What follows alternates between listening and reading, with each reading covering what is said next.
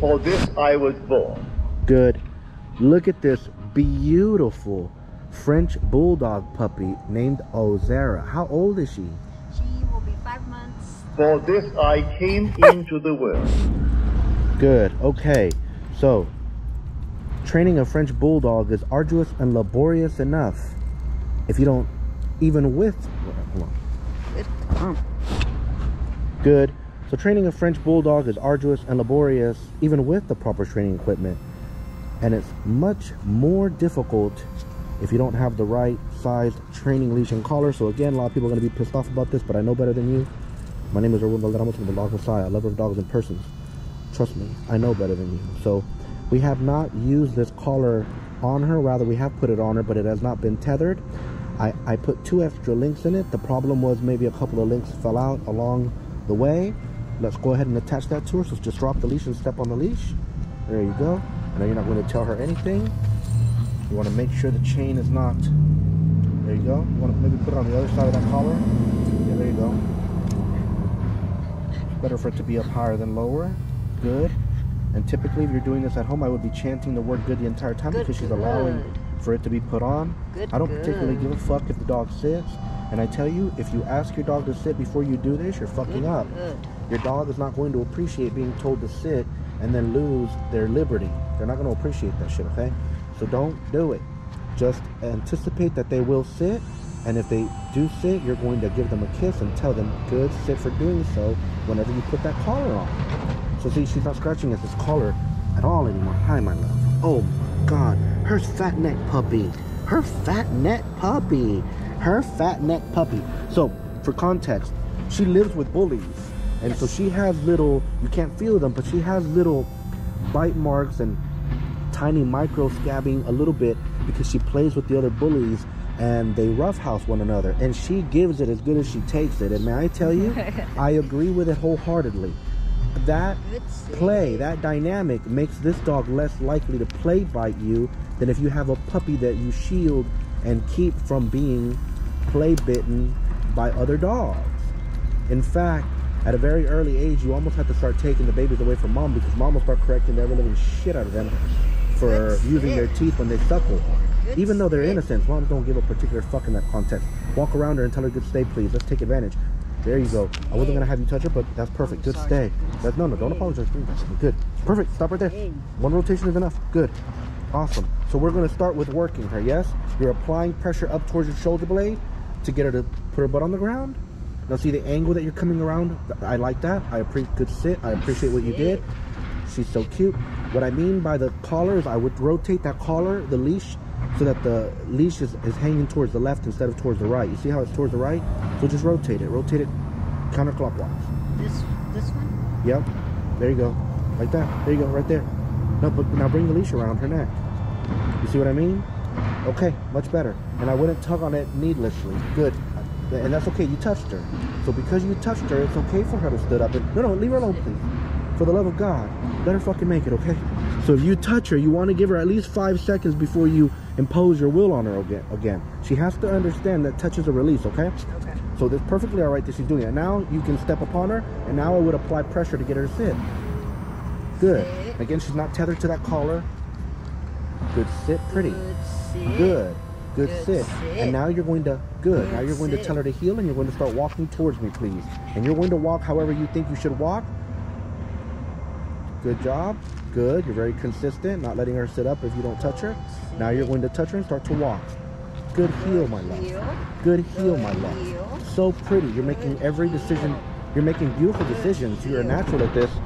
Good. Perfect. Good heel. Start to slow down and come to a stop. You're making every decision perfectly. Good. Good sit. Okay. Very good. You're doing very well there. Now, I want you to walk around her without bending over, without touching her. Walk around her counterclockwise in a tight circle. One time though, please. Come to a stop at the reset. Good stay. Pretty. Apply pressure. Put her back down into it. Good. Don't tell her to sit.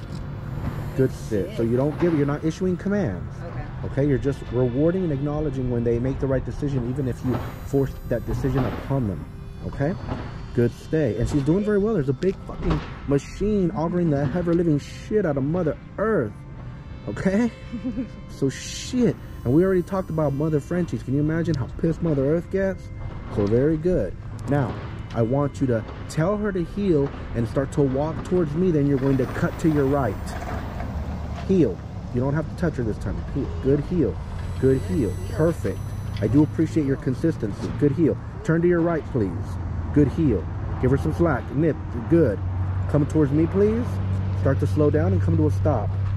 Good sit. Apply a little. Oh, you did it. Good sit. And that's okay. Fuck it. If she's sitting and she goes into a scratch, we love it. Good sit. Now you're going to ease yourself off of her. If she stands up, you're going to apply pressure without telling her to sit again. She's doing fantastic, huh? Good sit. Stand right next to her, please. Perfect. Right there. Perfect.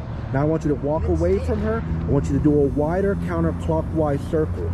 Okay? Without fucking with the leash too much. Okay? So don't make it. Apply pressure. So don't. There you go. That's perfect. You're doing perfect. You're doing perfect. Good sit. Good sit. Good sit. And now walk around her like that. That's perfect. I'll do it again. You're doing perfect. You're doing perfect. You're doing perfect. Everything you're doing is perfect. Good stay. You did that fucking shit perfect. Stand right next to her. Apply pressure. You did that perfectly. And now you're going to pause because she fucked it up at the end. But you did everything perfect. I'm thankful that she fucked up so much. But you did everything perfect.